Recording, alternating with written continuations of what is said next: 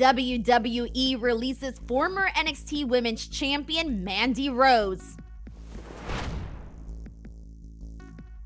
There has been a lot of wrestling news this week, and today is no different. We are kicking things off with Mandy Rose being released by WWE. Take a look.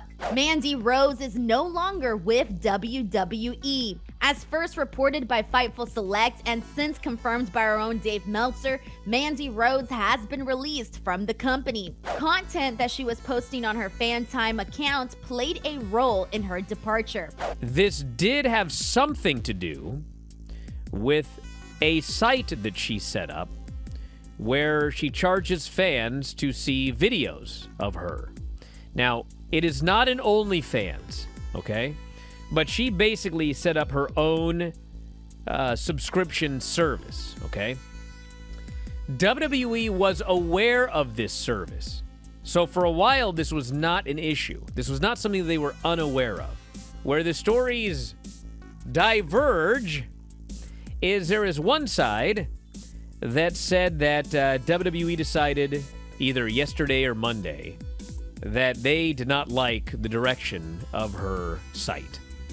And so they decided that she is dropping the title Tuesday and she is out of here, okay?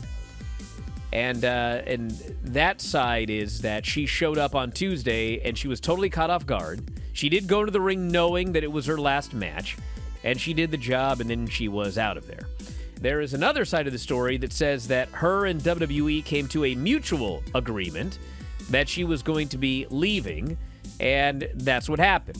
FanTime is a platform similar to OnlyFans in which users can pay monthly subscription fees to access exclusive content from creators. What I've been told is her subscription site, which I guess is FanTime. It's through FanTime. And it was, you know, bikini shots and this and that. And then recently, it became more than that. And we saw a lot more of Mandy Rose. And apparently it got to the degree where WWE was like, this ain't gonna fly. You know, the rumor is, I've seen no finances on either side, but the rumor was she was making way more money on her site than she was with her NXT WWE deal, which was, by the way, main roster money. Yeah. So she was doing well. The 32-year-old had been with the company since 2015 after taking part in the 6th season of Tough Enough. She made her main roster debut in late 2017 as part of the Absolution faction with Paige, now known as Saraya, and Sonya Deville. She returned to NXT in the summer of 2021 and won the women's title at Halloween Havoc later that year. She went on to hold the belt for a total of 413 days.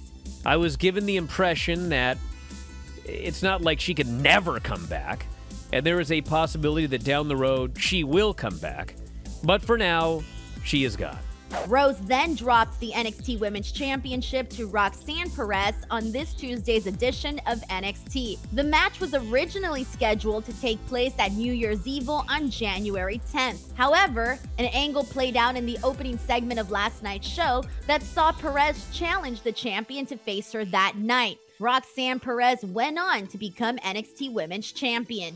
Dave Meltzer posted to Twitter saying, quote, "There's a lot to the Mandy Rose firing today, and the title change last night was a last-minute decision based on the fact that she was getting fired and not the original plan."